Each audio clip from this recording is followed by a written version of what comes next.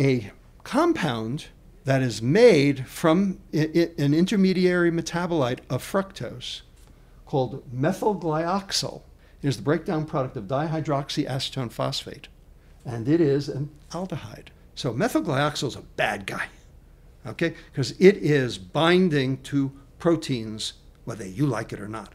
The methylglyoxal gets made from dihydroxyacetone phosphate from fructose, fits inside there, and then you turn off your AMP kinase irreversibly.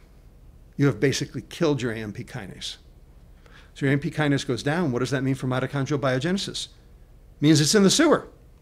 Means you have decreased your mitochondrial function. And if you decrease your mitochondrial function, what does that mean for your cell? It means your cell's starving. And is that going to have any behavioral effects? If it's in your brain, you bet it will.